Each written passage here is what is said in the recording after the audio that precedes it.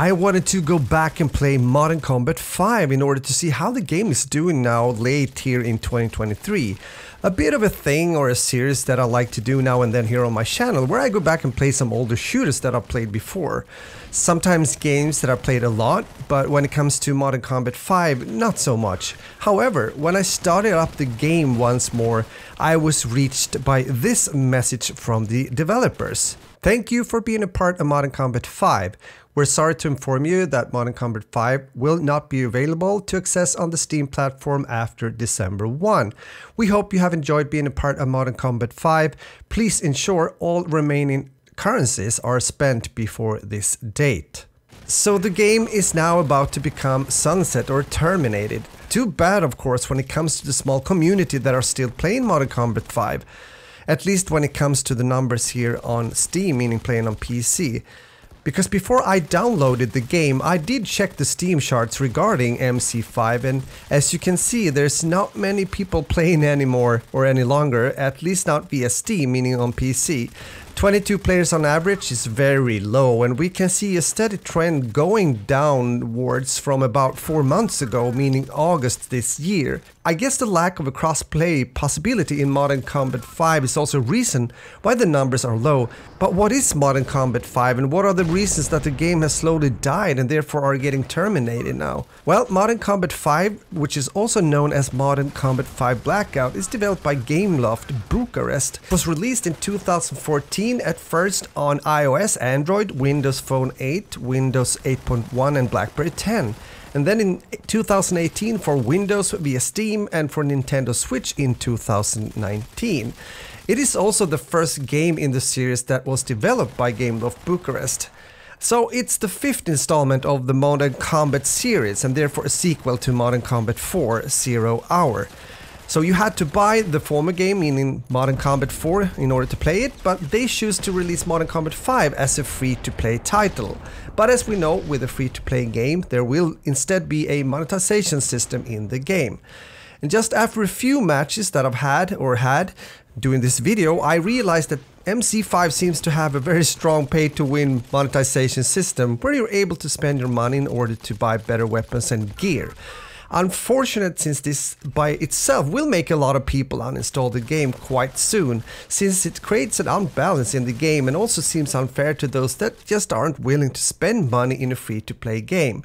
Sure, the developers needs to earn money somehow, we've talked about that in other videos, but most modern shooter developers nowadays knows what problems a monetization system like this creates, and therefore choose to only offer options to buy cosmetics when it comes to the characters in the actual game or camos for guns. I guess with that said, we're getting into the section where we should talk about possible reasons why MC5 has slowly died as a game and is therefore just weeks away now from being taken down. The monetization system in the game is most likely one reason.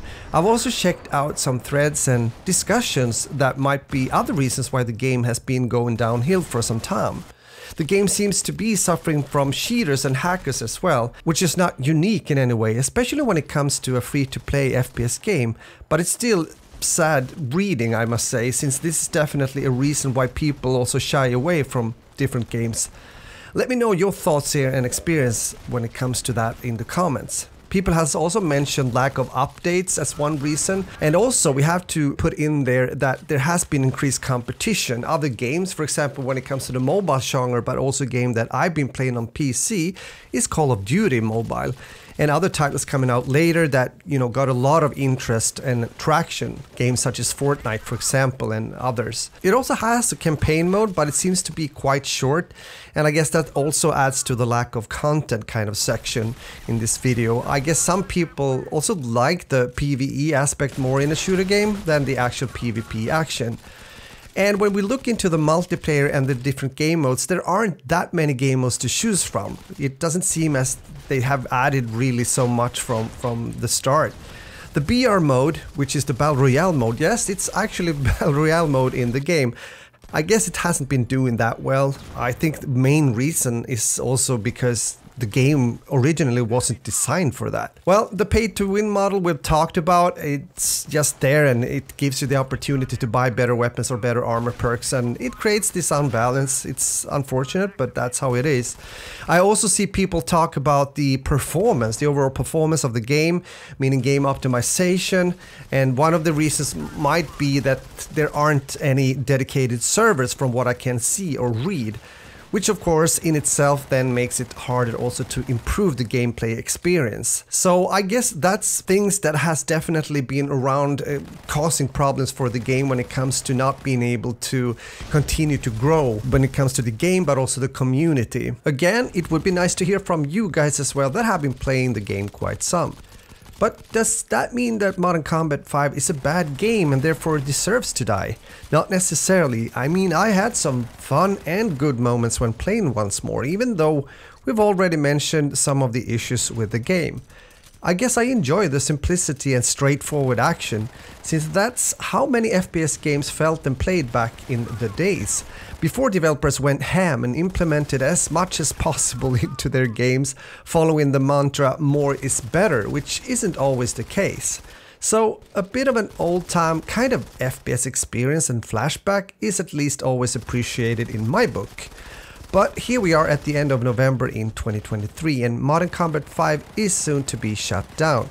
I'm glad though that I got a chance, very much by pure luck I have to say, to download the game once more in order to do this video, especially before it is taken down, even though the actual topic of the video became something quite different from what I had planned initially. But with that said, I want to say thank you for watching, and as mentioned earlier, feel free to let me know your thoughts and experiences in the comments, since I do read them all and try to answer as much as I can. And if you enjoy a variety of FPS games and content, then consider to subscribe to my channel so you don't miss out when I'm posting another video. With that said, have a great day now and game on.